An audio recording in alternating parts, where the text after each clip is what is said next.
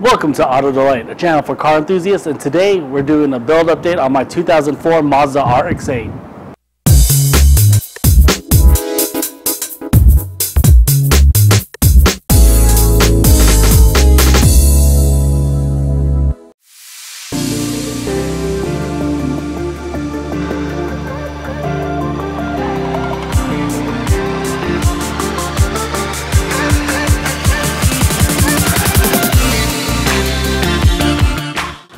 So far on the channel, you guys seen my 1995 Mazda RX-7 and my 2017 MX-5 RF.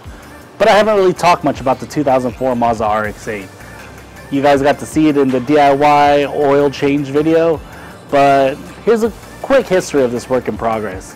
In 2004, I bought this car brand new it came from Fremont Mazda. I ended up getting it at Menlo Mazda. Since then, this car was daily driven till about 2012. Then I started driving my Mazda Speed 6 at the time. This car has seen a lot of track days. I would say about half the miles have been on a track, and then half the miles have been because of driving. But this car's been through a lot again. This was the first car I really got to modify, and here's the list of mods that I have on the car so far.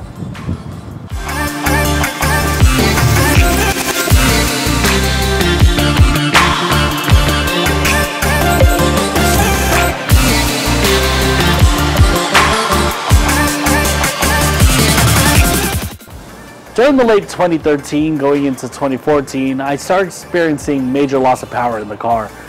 I got a couple of misfires that flooded a couple of times because the engine would die out on me. But little did I know that I started losing compression on the rear rotors. The car was drivable about till late 2016, where I would just be starting it up in the garage. Going into 2017, the car just sat in the garage, started up every couple of weeks, but it wasn't drivable at that point.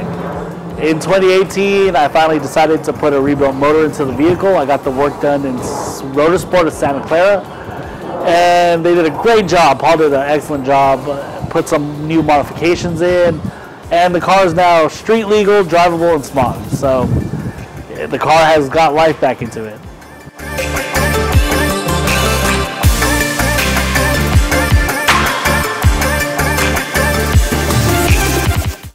My original goal with building up the RX-8 was to make it a functional show car or a pretty track car.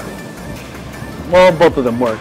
The whole goal is to make it look nice but still functional on the track. And to be honest, I think that I'm still going to do the same thing, is bring it back to a nice show car quality but yet still be functional on the track. So here we go with the build.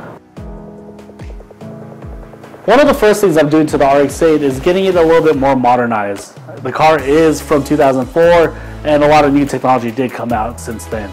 So I decided to get away from the halogen fog lights and go with some LED fog lights. After a lot of research, I came across the brand new Morimoto, which I ended up purchasing. Nice things about the Morimoto fog lights is it's a direct fit. It's a plug-and-play system that easily fits into your OEM housings.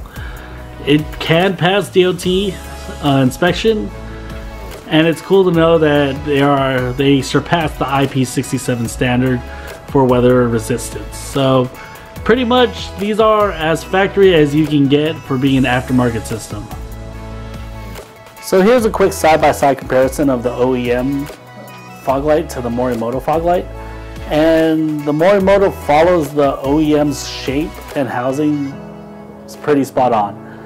It makes it a direct fit, which is great because you don't have to modify anything. The only thing with the Morimoto, as you can see that it has a yellow film on top, is for those who want that yellow fog light, the fog light kit only comes in that bright white beam. So you do have to purchase the optional yellow film to make your LED fog lights yellow.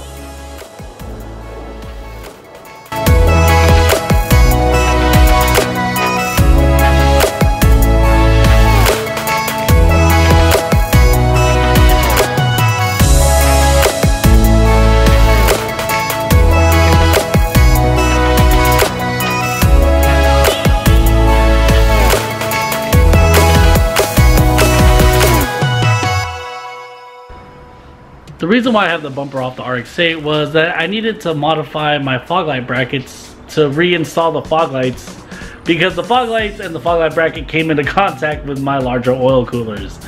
So that was fun to find out. Well, I went ahead and modified the fog light brackets. Unfortunately, I do not have the video for that. I did it yesterday, and once I got into cutting it, I just forgot to record, so I apologize about that. But here are the fruits of my labor. Here's the first bracket I modified. As you can tell, it's not a straight line because I thought I can just remove specific areas of the bracket, which didn't work out.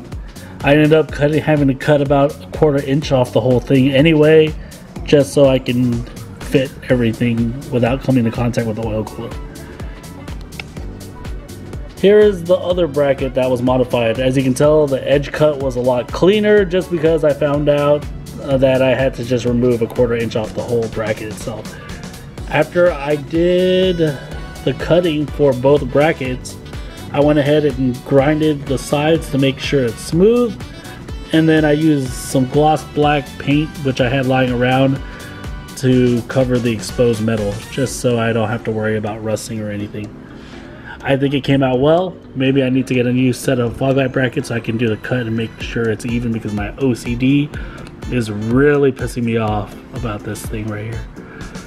So here we go. Here we're gonna go ahead and test fit, install the fog lights, and get that all going.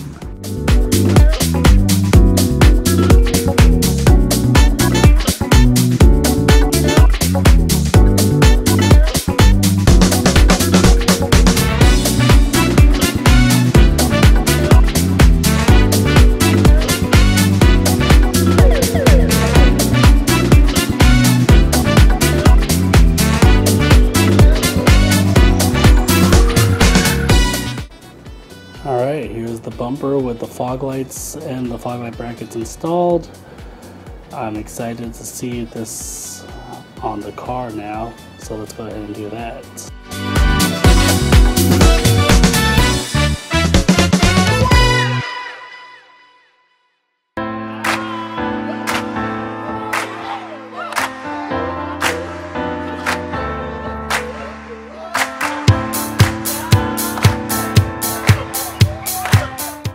After about 2 hours of struggling to get the bumper back on, finally did it. Oh man, it was terrible. As you can tell from the time lapse, it was fucking terrible. Anyways, everything's buttoned up, all the fasteners are in, everything's fully secured, got everything all buttoned up. So let's go ahead and take a quick look at the way the fog lights look and everything.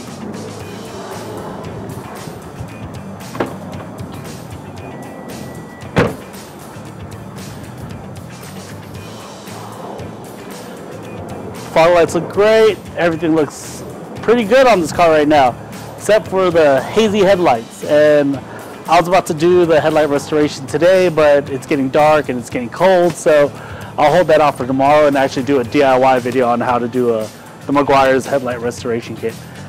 So we'll call it a day right now.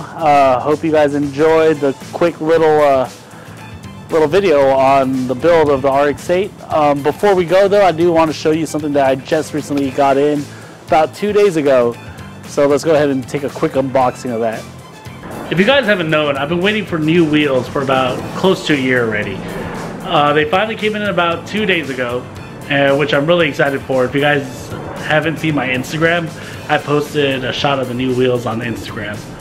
But before we show you the new wheels on YouTube, let me show you what I used to have on the car, what I currently have on the car, and kind of what my preference is for the car. So what I used to have on the car are these ones. These are the Advent Cruiser Series V or Series 5. These were the nice like concave look, no dish, clean 5-spoke wheels. I had them custom powder coated black. Unfortunately, I believe 1 or 2 of the rims got a fracture on them and started leaking air, so I had to take them off the car. I got them secondhand from an NSX owner. Currently, the car is running the stock or the OEM R3 wheels, which are 19x8s plus 50 offset. And they look nice. They're made by BBS. They're pretty lightweight for 19s. And I mean, they're nice stock wheels. But I love 5-spoke wheels, honestly, and that's why I bought these ones, the Advan GT wheels. So I got the 19 by 9 front and 19 by 10 rears, plus 35 offset all around. Let's go ahead and show you guys what these look like. So these are the rears.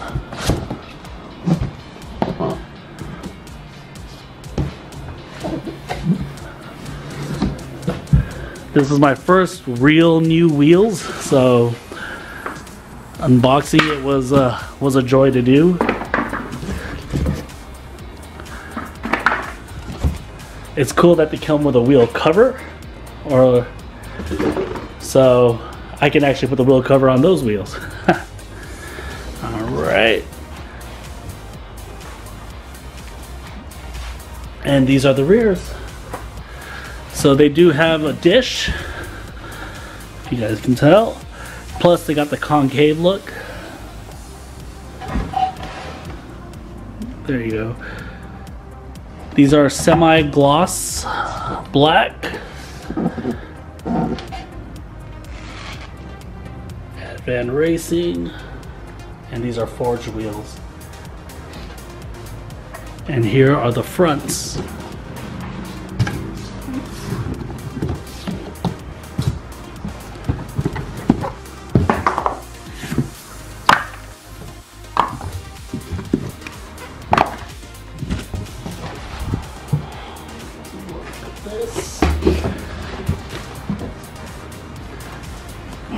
Again, all the wheels come with an instruction manual. I guess instruction manual? I don't know, I can't read Japanese. And they also come with the decal.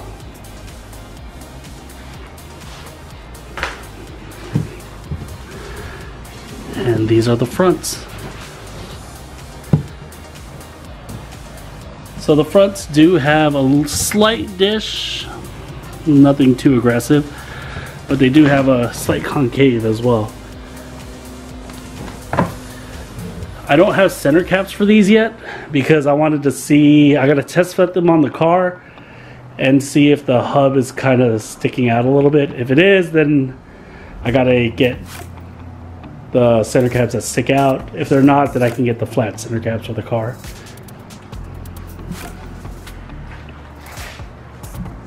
So again, the spokes are a little bit larger than the Advan Cruisers.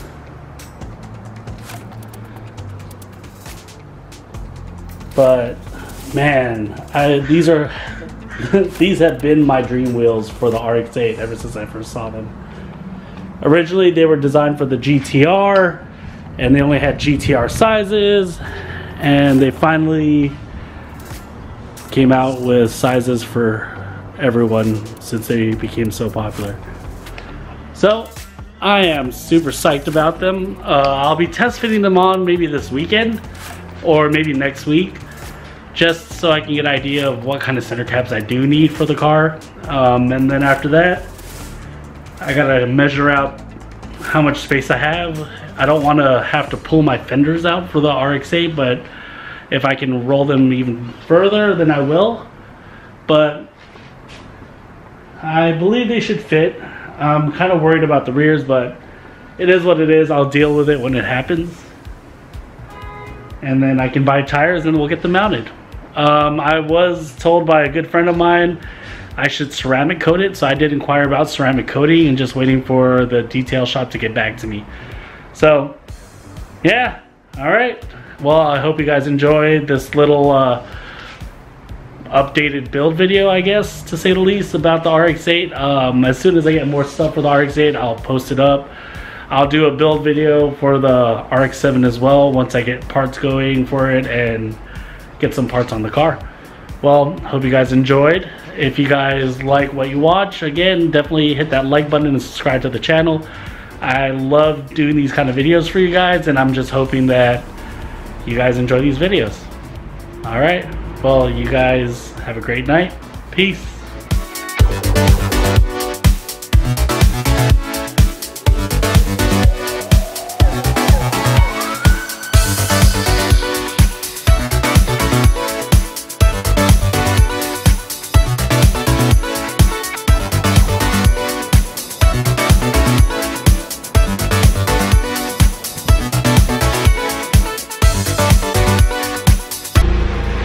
What's up, guys? What's up, guys? I promised you a night shot, so it is night. Let's go ahead and see what the fog lights look like.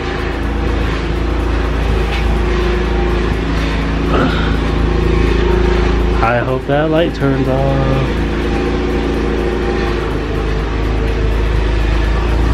Ooh, the beam's nice. Looking good.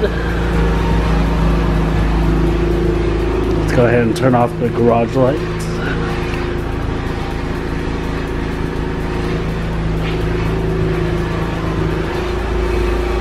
Oh, those look pretty sweet.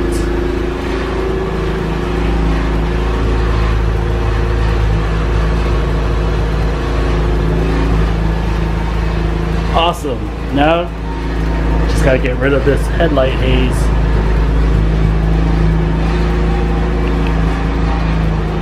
Alright guys, well, I will see you tomorrow when I go ahead and do the DIY video.